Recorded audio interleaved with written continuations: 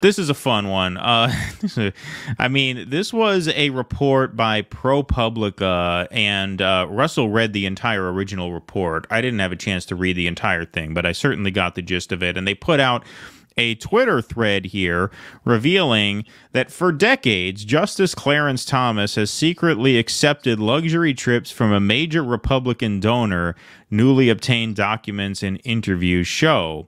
The extent and frequency of these apparent gifts to Thomas has no known precedent in modern SCOTUS history. They did a kind of Twitter Files type thread on this. We will read the first. Which is interesting that they chose to do that. Yeah, that's the new thing, man. Taibbi, Schellenberger, they're trendsetters. Indeed.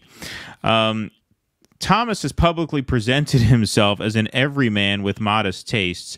In this documentary about the justice, he waxes nostalgic about his fondness for Walmart parking lots. We have to play this. This is hilarious. Hold on, let me get... You know, especially in light of what comes after. Well, yeah, right. This is an expose on him taking luxury trips on a GOP donor's dime. You know, I don't have any problem with going to Europe, but I prefer the United States. And I prefer seeing the regular parts of the United States. I prefer going across the rural area. No, this is way better than Prague. The RV parks. I Venice, prefer the Walmart parking lots to Walmart parking lots and things like that. There's something... You know, they say the Parthenon is nice. I say, give me a Walmart parking lot any day. Especially the one in Duluth. Yeah. That one's my favorite. Take the Coliseum and shove it up your ass. Normal to me about it. I come from regular stock, and I prefer that. Right, exactly. He's a regular guy. Regular guy, right? He's just like the rest of us. But Thomas's friendship with Dallas-based real estate magnate Harlan Crow has allowed him to repeatedly experience luxuries well beyond his means. He's vacationed on Crow's 162-foot super yacht around the globe and flies on Crow's Bombardier Global 5000 jet. There's no audio in this video, but here's the private jet that he's flown on. Maybe it's parked at a Walmart. Yeah, right. He leaves that outside a Walmart parking lot. Hey, is there enough room in here to make a runway out of here? In June 2019, Thomas boarded Crow's private jet to Indonesia for 9 days of island hopping on Crow's yacht. Had Thomas chartered the jet and yacht himself, it could have cost him over $500,000. Well, apparently he got over his reticence about beaches. Right. Yes, indeed. Indeed. It wasn't Thomas's first time on Crow's yacht, the Michaela Rose. I'm assuming that's how you say that. He went on a river day trip in Savannah, Georgia, and an extended cruise in New Zealand roughly a decade ago. There's that super yacht there, basking in the sun. Yeah. While sailing around New Zealand with Crow, Thomas autographed a copy of his memoir as a gift for a crew member. Thank you so much for all your hard work on a New Zealand adventure, reads the inscription. Barely had the yacht landed before said memoir appeared on eBay. The justice has gone with Crow to the Bohemian Grove, of course. The exclusive California all-male retreat and to Crow's sprawling Texas ranch. Every summer, Thomas typically spends about a week at Camp Top Ridge, Crow's private resort in the Adirondacks, and this is my favorite. This is the last that we'll read.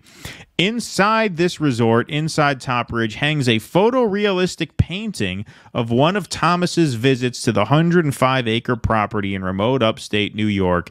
The painting shows Thomas enjoying a cigar alongside Crow and chatting with other conservative power brokers like Leonard Leo. There's the painting of Clarence Thomas chilling out, having some cigars with the oligarchs who fund his vacations. Talk about brazen.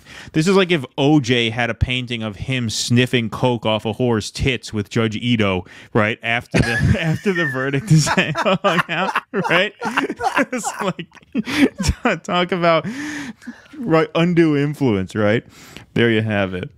All right. So a couple of interesting points from the rest of the article. So this may be in violation of a post-Watergate law, but they're really not sure if it is illegal. There are guidelines for what federal judges are supposed to do. for lower federal judges below the Supreme Court level. According to Roberts, they use that as a kind of guideline, but it doesn't seem that there's any mechanism for penalizing Supreme Court justices for this kind of behavior. Doesn't seem that there's any law exactly. No, it seems like you'd have to impeach him, which is not going to happen. Have to impeach them. Right. So technically you can do this.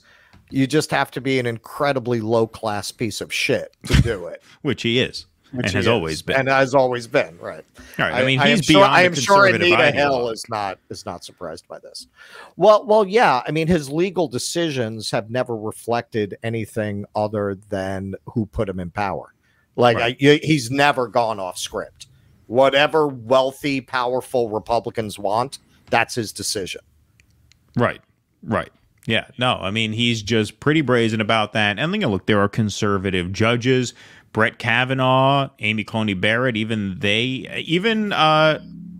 Gorsuch ruled in Stephen Donziger's favor. Obviously, it was a minority opinion, but he penned the opposition to that. And so, most Supreme Court justices, even when they are these right-wing sort of ideologues, they take seriously their position as the arbiters in the land's highest court. Like there is some sort of higher purpose that they serve, where they won't rule party line every time.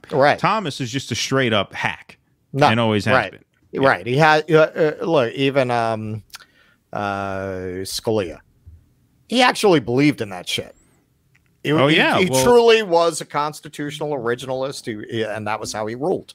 This is it's obviously surprising in its brazenness, and it's surprising that it took this long for this to come out.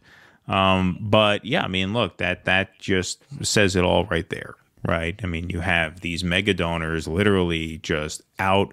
I mean, they're bribing a judge, basically. I mean, that's what they're doing. Maybe there's a loophole they found around getting caught for it or getting penalized for it, or maybe there's a gap in the law somewhere that allows them to do that without going to jail. But it is open bribery. I don't see there. I don't know how you can think of that in any other way.